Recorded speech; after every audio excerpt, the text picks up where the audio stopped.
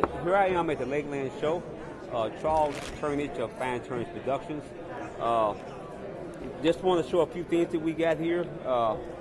Some of it's packed up, but we do have this mammoth ivory, which basically comes out of Russia. We import about close to 7,000 pounds a year from Siberia and Russia. We get a little bit from Alaska, some from Europe, but 90% comes from Russia. So you don't dig it up yourself, huh? We don't dig it up ourselves, no. All right. And we basically, our market basically is the knife industry, obviously, and then also we sell to gun companies.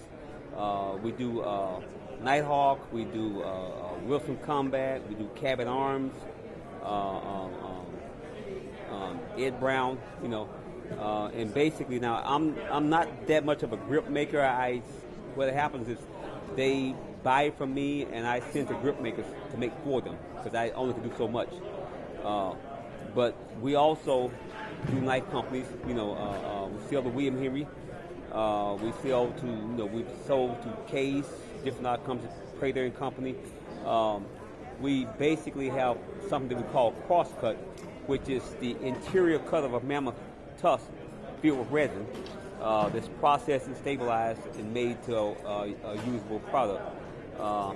It's probably one of our, as far as in volume, it's our biggest seller. As far as dollar value, just the regular mammoth ivory is the best seller. We do mammoth tooth, we do mammoth bone a little bit, we do swordfish bill, and we do brain coral. Brain coral, we probably have the biggest supply of that of all our products. We probably got about 30,000 pounds of brain coral that we process, you know, into knife scales, knife handles, stuff like that.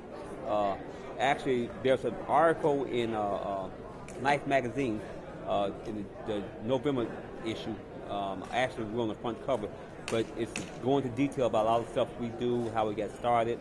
Love to have anybody want to, you know, do business or talk to me about any of our products. You feel free to contact us at fineturnage.com. We're definitely very willing to give you any information you need. Thank you.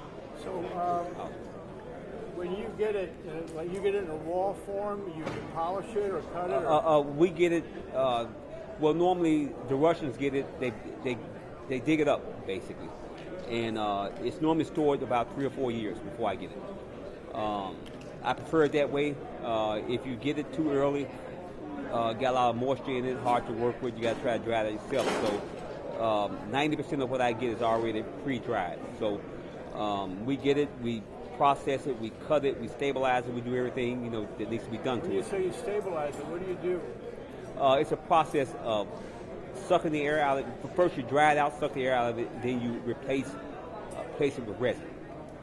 Doesn't change the look of it, it just changes the physical properties of it. Less problems with it shrinking, warping and stuff like that. You know. So right. Is it like working with wood or bone when you use it? Not really. I guess as far as workability, it's easy to work as wood. The consistency of it is kind of like a bone, more or less. But it's, I mean, the funny thing about it, a lot of people are very, very scared to work in mammoth ivory, you know, because it's not cheap, you know, because it's top of the line. So what is this down here? This is stabilized bone? No, this is all mammoth ivory. Huh? All mammoth ivory. That's what this is. It's mammoth ivory. Correct. Okay.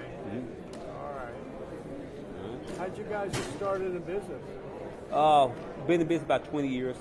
Started off as a hobby. Got a little too expensive as a hobby. We were making things like well-tooth stands out of ivory and what I call functional art out of mammoth ivory, stuff like that. We started out that way, then eventually we got, you know, into the knife industry and then the gun industry. You know. So they can order from you right from your website? Or? They go right from my website. We normally on non-pandemic years we do about 25 shows a year. Right now, hopefully this year, shows just now. This is my first show this year. We're looking to, you know, in the next couple of months be right back, almost full speed, hopefully.